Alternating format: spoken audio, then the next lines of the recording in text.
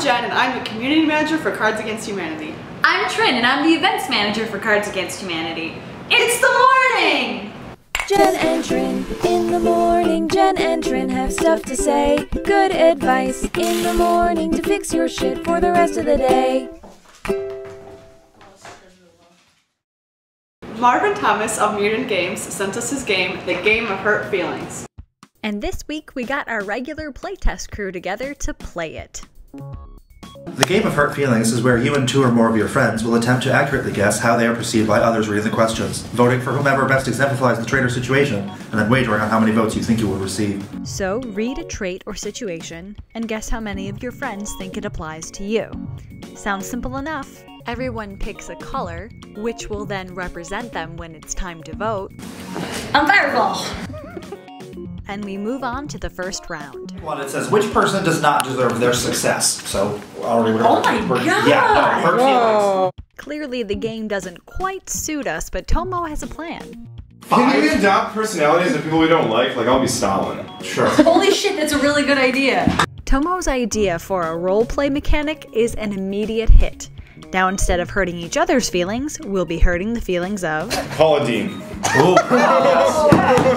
Yes.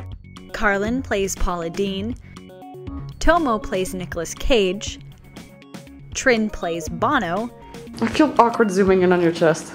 Boobies, boobies, boobies. Steven plays the Patriarchy, and Jenn plays as Wolf Blitzer. Now to play the game of hurt feelings while keeping everyone's feelings intact. It's not exactly in the spirit of the game, but we're not fucking sociopaths, so everyone's pretty okay with it. There doesn't seem to be a set of guidelines that tell you which of the traits and scenarios you should read and when, so we just pick the ones that we like the best and read them in that order. Except we don't really like a lot of them. This person talks about how they wear the pants in the relationship until the significant other shows up. This person's bachelor party will probably be at Chuck E. Cheese. This is really stupid. The Patriarchy finally settles on a scenario. If this person were your boss, you would have no respect whatsoever for their authority.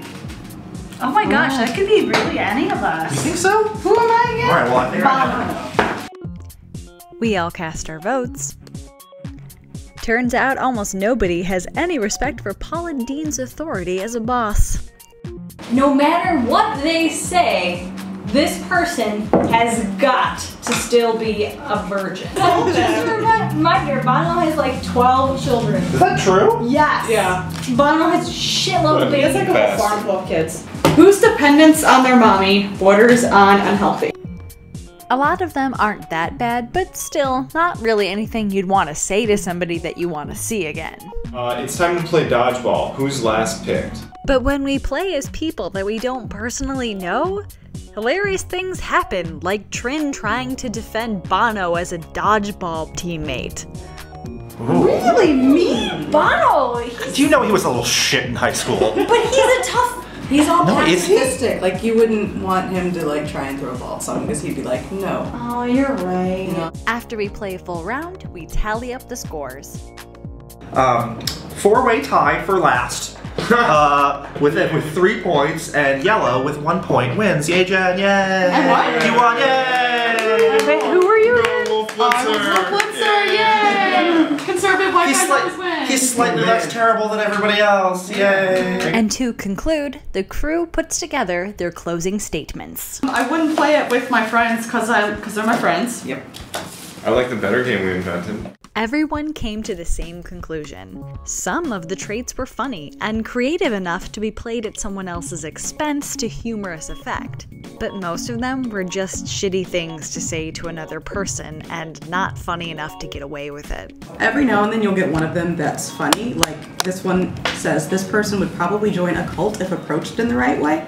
But then most of them are just really, really mean. Like this one says, no amount of booze will make this person attractive to the opposite sex, who keeps living in their glory days because they are a total failure presently. So yeah, it's just mean.